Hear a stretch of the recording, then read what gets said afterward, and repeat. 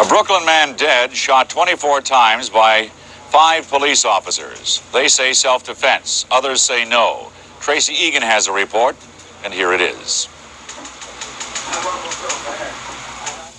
A chalk outline and a wash of dried blood marked the spot where Luis Baez was shot and killed minutes after his mother summoned police. Rose Padilla told police her emotionally troubled son was cutting up her kitchen floor, and when they arrived, Luis Baez lunged at them. Then he climbed out the living room window onto the fire escape. More police waited below. Henry Lopez watched. He was about this high, and they were trying to talk him down from here. And the cops, they just grabbed the stairs, they picked it up, and they dropped him. He was about this low. They lowered him down first. He was about this low, and they dropped it, and then he just fell. Came up. I don't know if he still had the scissors in his hand. And they started hitting him with a club over here. Hitting him with a club. I don't know if the scissors still dropped out of his hand. He jumped over. He jumped over, and just about here, he started going all crazy or something.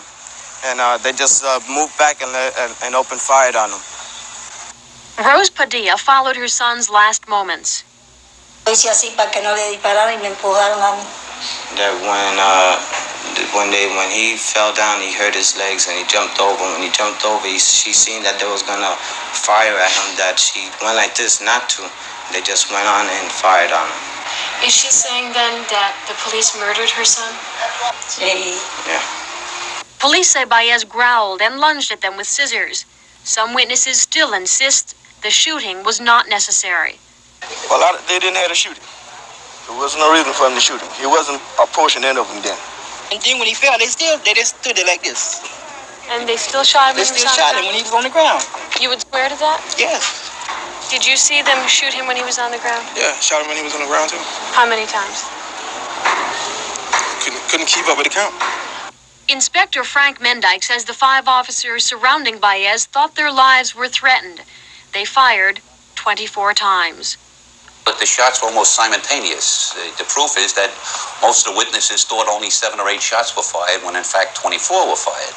Okay. But they were all fired in the same time, so it sounded like only 7 or 8. The police department will investigate the shooting, and the Brooklyn DA will routinely present the case to a grand jury. But Mrs. Padilla says nothing can make up for the loss of her only son. She hopes to return to Puerto Rico, where she says she'll remember Luis, but try to forget about the way he died. Roger?